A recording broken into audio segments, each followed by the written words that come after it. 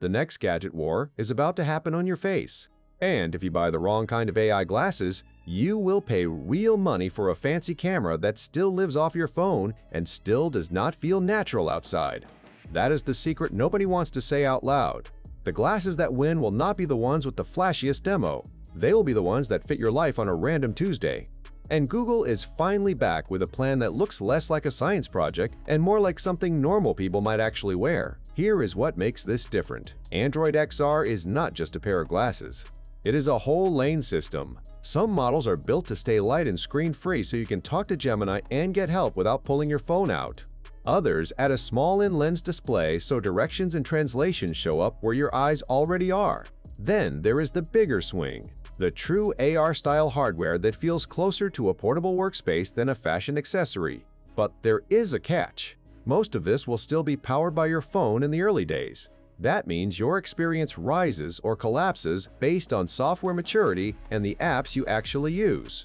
If you are a commuter, a traveler, or someone who wants hands-free help without looking like a cyborg, this could fit. If you want full sci-fi overlays all day, you need to slow down and choose carefully. Because the biggest mistake is not picking the wrong brand, it is picking the wrong lane. AI Assistant, Tiny HUD, or real AR workspace, those are 3 different lives.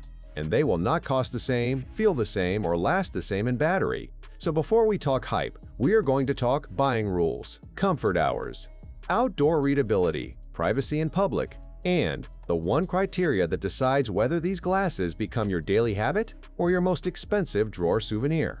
If you want the safest bet in this whole category, it is the pair that does not try to paint the world with graphics. It is the pair that stays light, stays subtle, and still makes your day easier.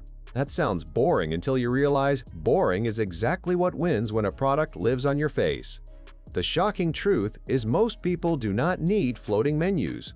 They need friction removed, fast answers, quick calls, simple capture, and the confidence that wearing them outside does not feel like a costume. This lane is about practical AI and clean audio. You ask a question and you get help without stopping. You hear directions without staring down at a slab in your hand. You grab a photo or a short clip without turning your whole moment into a production. On a crowded sidewalk, that means your eyes stay up.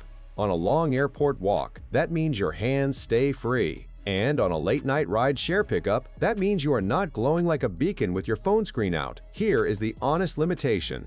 Without a display in your lens, you are not getting true visual guidance in your view. You are still listening and reacting. This fits people who want a daily assistant they can actually wear. Travelers, commuters, creators who want quick point-of-view moments. Anyone who hates pulling their phone out every 5 minutes. But once a tiny display enters the picture, everything changes.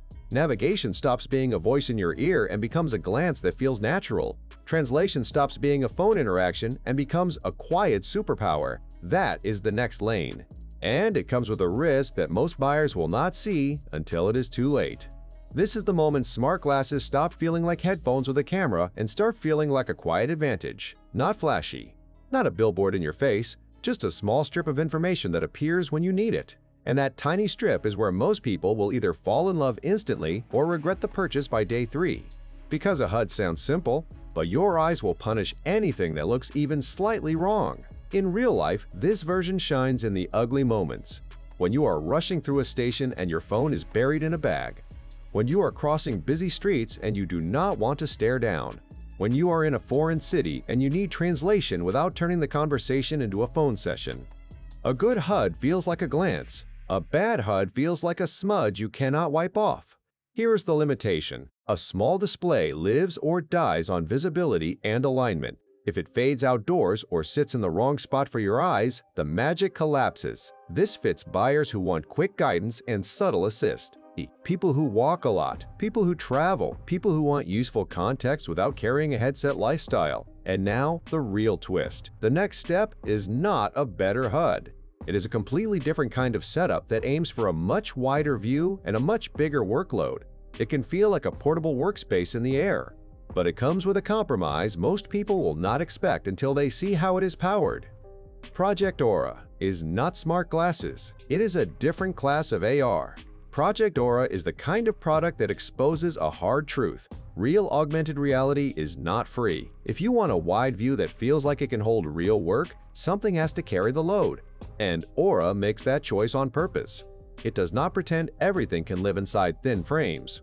It splits the burden so the experience can get bigger without turning the glasses into a brick. This is built for moments where a tiny overlay is not enough.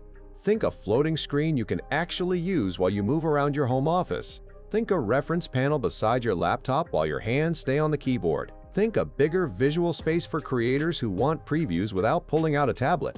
The reason it can even try this is the tethered compute pack. That outside piece handles a lot of heat and power so the glasses can stay focused on the view. Here is the limitation.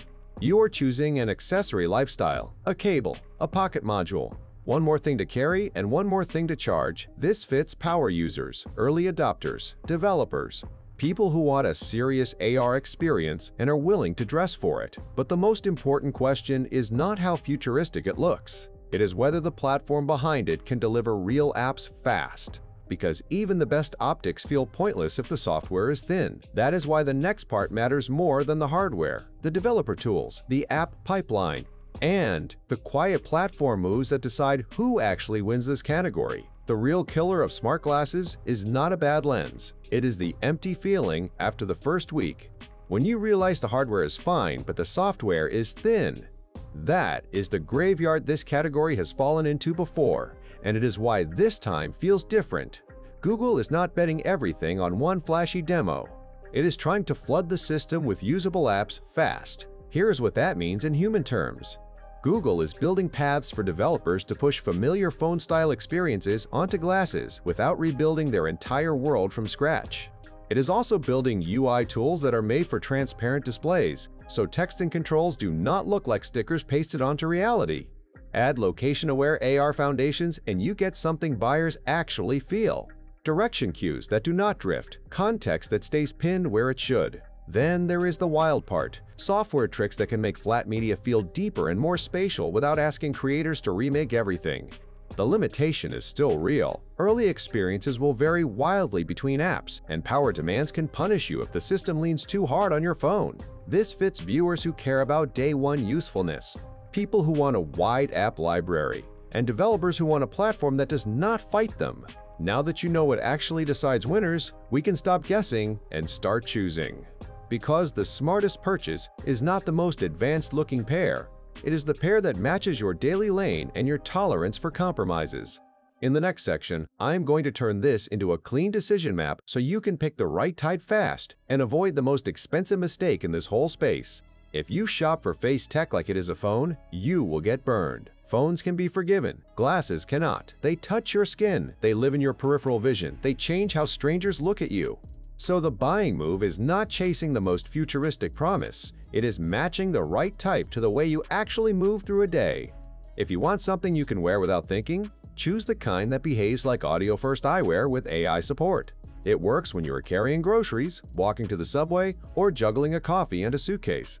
If you want constant guidance while your phone stays in your pocket, you want a discreet heads-up display. That is for city walking, travel days, and anyone who hates stopping to check directions. If you want real floating panels and a bigger visual workspace, you are in the powered setup territory. That is for home office sessions, creators, and early adopters who do not mind carrying extra hardware. Now the trade-offs. Brighter overlays usually cost comfort and battery. More features usually mean more heat and more setup friction. More camera capability raises privacy tension in public, so you need clear controls you will actually use. And whatever you buy, treat the return window like insurance, because your face will tell you the truth in 1 week. In the final verdict, I am going to give you one safe recommendation for most people, plus one conditional pick if your use case is specific. And I am going to tell you the one thing that will change this entire market over the next year, so you do not buy too early and end up watching the real upgrade ship right after you commit. The smart move for buyers right now. Here is the hard truth. The first pair of AI glasses you buy will either become part of your routine or become a guilt object you pretend you still use. And the difference is not brand hype. It is whether the product disappears on your face while it quietly saves you time. That is why the smartest move is not chasing the most advanced demo. It is buying the type that you will actually wear on a random day, in bad lighting, with real noise and real people around you. For most buyers, the clean recommendation is the simplest lane. The screen-free style that focuses on voice, audio, and practical AI help. It has the highest chance of feeling normal and the lowest chance of turning into a maintenance hobby. If your life is walking heavy and travel heavy, and you want guidance and translation in your view, then the conditional alternative is a tiny HUD-style display. Just promise yourself one thing: do not trust the dream. Trust visibility outdoors, comfort over hours, and controls that make you feel confident in public.